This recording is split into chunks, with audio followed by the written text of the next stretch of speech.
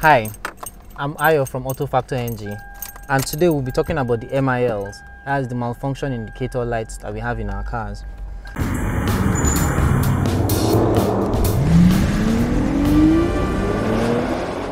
Your vehicle communicates to you through the MILs. Those are the malfunction indicator lights that we see on our dashboard.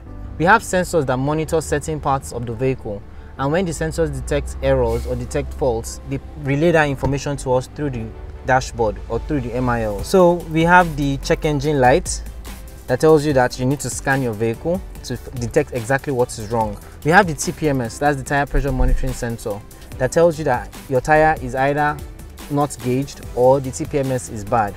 We have your battery light that lets you know that either your alternator is not charging properly or your battery is bad. Whenever any of those happens, the battery light comes on. We also have your oil light. It lets you know when your oil level is low or when there's low pressure in the oil system. We have other lights that are not on here, such as the ABS lights. It lets you know when there's a fault with your ABS system, that's your anti-lock braking system. Yes, we also have another light called the engine temperature light that lets you know when your engine temperature has gone up and you need to park your car or turn off your car so that it cools down and find out what is causing that. Then your fuel indicator symbol.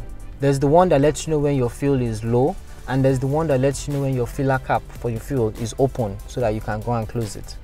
The seatbelt reminder light comes on to remind you to put on your seatbelt. The washer fluid indicator also comes on when your washer fluid is low so that you can fill it up so that you'll always have visibility.